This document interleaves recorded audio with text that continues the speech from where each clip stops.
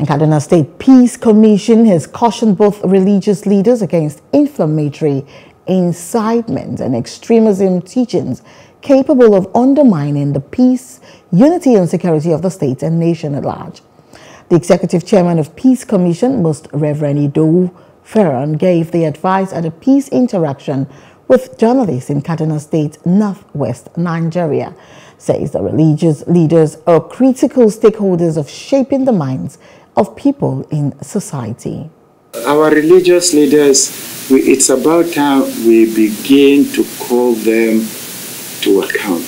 This thing you are talking about, is this what the Quran says?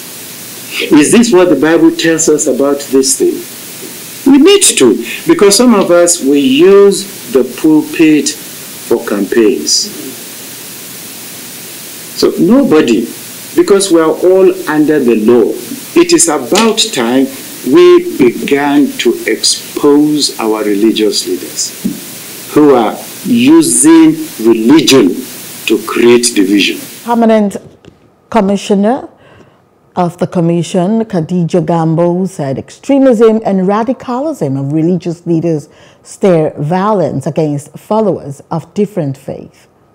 What is being preached now by most of our religious institutions, whether on the part of Muslims and Christians, as I watch, the scholars themselves are radicalized and they are extremists.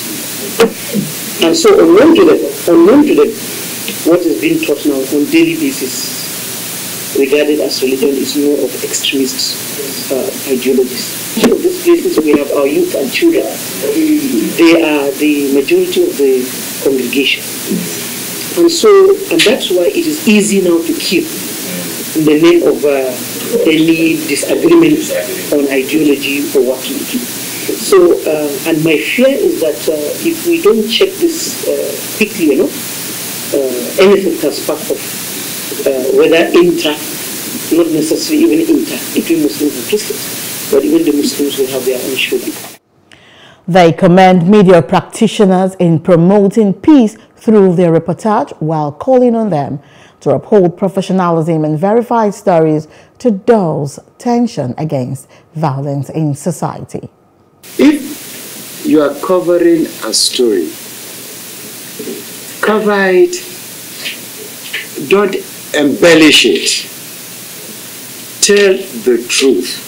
Even when you tell the truth, there are people who will want to manipulate that truth. To write inflammatory, unproven, unverified, and unverifiable reports like this, you just add fuel to the fire. Whether it is from a Christian journalist or Muslim journalist, if you are doing something that is not meant to unite us, we will be against you. We will definitely be against you. So, as a peace commission, you know we have a mandate. Our mandate is to help reduce tension, promote the culture of understanding. Hello, hope you enjoyed the news. Please do subscribe to our YouTube channel and don't forget to hit the notification button so you get notified about fresh news updates.